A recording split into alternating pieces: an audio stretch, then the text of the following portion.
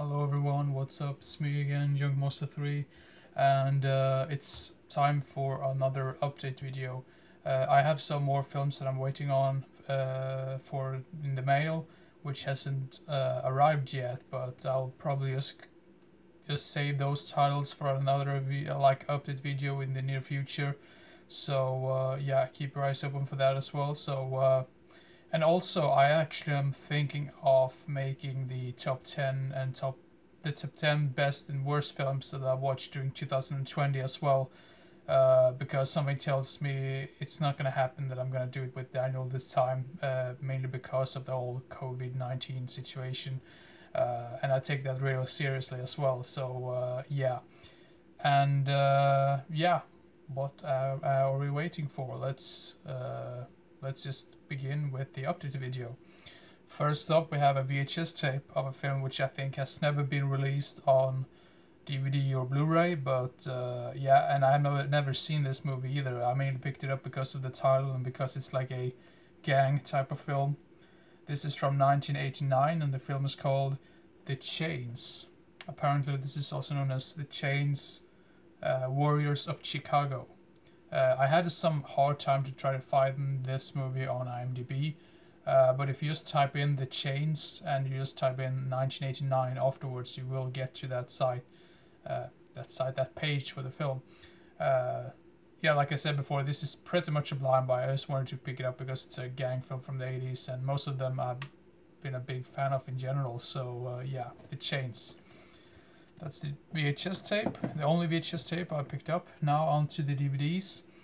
First up, we have a film called Cradle of Fear, which has Danny Filth from Cradle of Filth in it. And I think he might have been involved in the... no, I don't think he produced it, but I think he definitely did the music for this. And it's directed by Alex Shandon, who is known in the UK for making some really gory and controversial type of films in general, and I've only heard that this is supposed to be one of the gorier films that he's made over the years. So yeah, this is going to be really entertaining to watch probably. So yeah, Cradle of Fear. Let's put that over there. We'll see how it goes. Next one is another horror film. I think there's only two horror films on this update video actually. So yeah, what do you know? Next up, we have a film released by the good company of Vipco, and when it comes to Vipco, they never release movies with cover art. It's just that bland title of the film, but that was the only way that I could get a hold of this film, and the movie is called The House of Witchcraft, which was directed by Umberto Lenzi. And Umberto Lenzi is probably most known for, of course, Cannibal Ferox and Man from Deep River, which I think is known as something else as well. But yeah, and also he directed that god awful other like ghost story type of deal called The Ghost House, which came out like 1 year before this one, and it had such an annoying doll in it and like a sort of like a lullaby song or something, which is just so damn odd and weird, and just kept having that like on a loop throughout the entire film. At least it just felt like that. So I'm just praying that this is not something similar to that. So yeah, The House of Witchcraft from 1989 by Umberto Lenzi. Then we have something that's probably gonna be a so bad it's good type of film, because this looks so stupid and ridiculous at the same time. The movie is Quigley with Gary Busey and Os Perkins. Yeah, what to say about this one? I haven't seen this one yet, but I've only heard really funny things about it. So yeah, Quigley. Then we have a film with, I think the following three titles, yeah, is Charles Bronson films. And I'm gonna start with this one because this took so damn many years for me to find. Because I've been on a hunt for this movie for quite some time, and it seems to be pretty damn hard and rare to get a hold of. For like, yeah. And the movie is called The Evil That Men Do. This is the Swedish title on the front cover. Often when it comes to Charles Bronson, you just want action, and most of the time he really delivers that in his films. So Yeah, The Evil That Men Do from the early 80s, 83 to be exact. And then we have I think this was some sort of made-for-TV film, but I could be so wrong about that. But this is directed by Irvin Kershner, who is probably most famous for directing, what was that film? Empire Strikes Back. Sorry, I was completely lost track there. And the movie is called, let's see, what's the English title? Raid on Entebbe. I probably butchered that title, the Entebbe thing, but this movie has a really interesting cast. James Woods, Japhet Kotto, Martin Balsam, John Saxon. Probably going to be awesome. Then the last Charles Bronson film I picked up is a film called Borderline. Yeah. And when it comes to some of these films, I'm a little bit unsure if I have showed you all of these movies in any previous update video. I might have, some of these titles I might have showed before, but yeah, that's how it goes sometimes.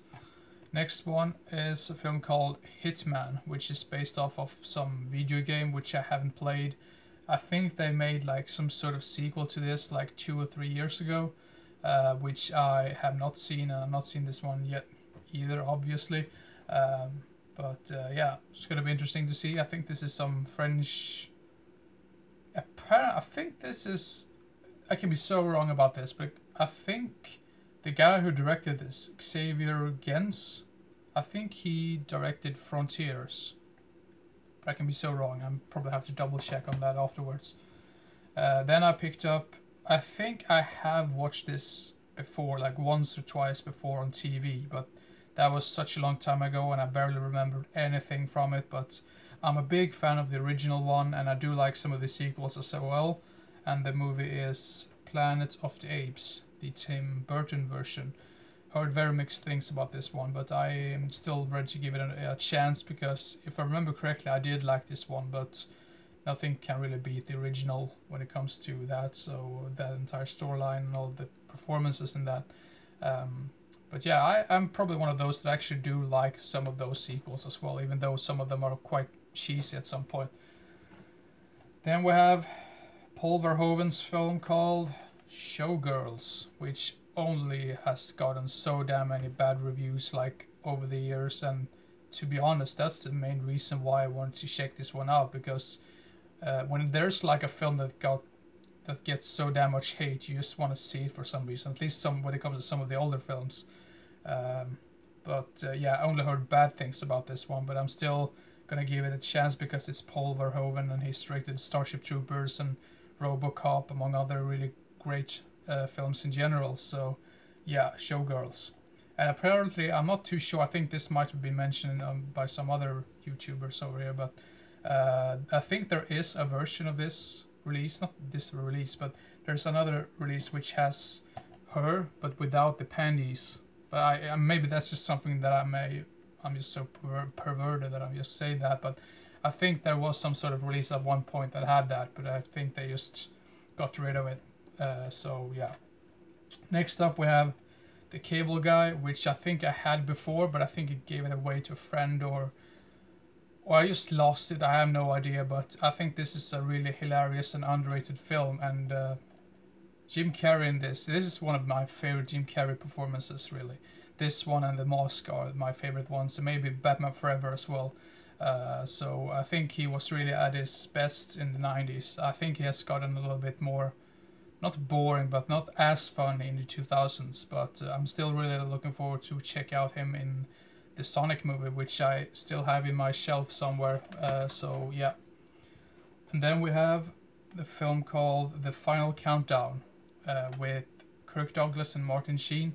Once again, a film I think I had before, but I just lost it.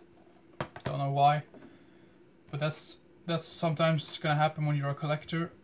Next one is a film which I always wanted to see, and I never found it like anywhere, or like for a decent price anywhere, and I finally got it for a really, really cheap price. I think I only paid like $4 or something for it, and I know this goes for like up to like $20 from time to time. So yeah, and the movie is called Sid and Nancy, which is based off of the Sid Vicious case. He and his girlfriend. So if you know the story about that, I think you probably already know how this movie is gonna end, because it's pretty much like a biography on those two people. So yeah, Sid and Nancy. Then we have another film which I've been on the hunt for quite some time, and yeah, this is directed by. Wait a minute, this is directed by 1, 2, 3, 4, 5 different directors, so I had no idea about that before actually, but The Amazon Women on the Moon. Once again, awesome cover art, but I heard this is some sort of parody on all like TV shows back in the 80s. Sounds quite familiar actually, because I think there's another film which came out in the same type of era, which was called UHF, which I'm a big fan of. So if this is anywhere near as good as that one, I'm gonna be in for a blast with this one. So yeah. Then we have a film with an actor which I've only seen. I think I've only seen one of his films before, and that was that called Tommy Boy or something like that. And the movie is Beverly Hills Ninja with Chris Farley. This particular release, the Swedish release, goes for really stupid money from time to time, but yeah, maybe might have paid a little bit way too much for it, but this is a film you rarely see for sale like anywhere. So yeah, Chris Farley, he seems to be like a one type of actor that you either hate or love. I really liked Tomboy, so that's the reason why I just wanted to track this movie down. So because I've heard this is one of his best roles really. So yeah, what's it called? Beverly Hills Ninja. Sorry. Then we have I think this is part 4, Highlander Endgame. I already had the 3 previous Highlander films, and I think this is the very last Highlander film which had Christopher Lambert in it. It seems like those are like hit or miss, those type of films. I'm a big fan of the original, but I have yet to watch part 2 and 3 and 4. So I just figured, well, I should just get this one. I just forget about the rest of the ones that came after this, because I think they only released 1 or 2 other films after this, and I've only heard really, really bad things about those. So yeah, I'm not gonna bother. Then the next film, the last couple of films are Japanese films. First up we have Yakuza Demon with what's his name? Riki Taguchi. I'm probably butchering his name, but he was in Battle Royale 2, and he was in the Dead or Alive trilogy by Takashi Miike as well. Great, awesome, entertaining films. So if he's any near as entertaining to watch in this one that he was in the Dead or Alive trilogy, I'm probably in for a blast. I think I probably said that with another movie right here as well. So yeah, that's just when it comes to me, my English just goes bonkers sometimes. But yeah, Yakuza Demon by Takashi Miike. Then we have a box set, 3 films directed by Beat Takeshi Kitano, and the movies are Violent Cop, Boiling Point, and Sonatine.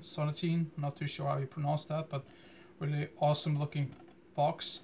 I'm not too sure if these particular releases, if they are cut or not, because this is like a pretty old UK release, so they might be cut in some way or another. If they are, I'm probably gonna track down another release of these films. So yeah, we'll see how that goes. So yeah, that's all of the movies that I recently picked up, and yeah, keep your eyes open for the top 10 best and worst films I've watched during 2020. So 2020.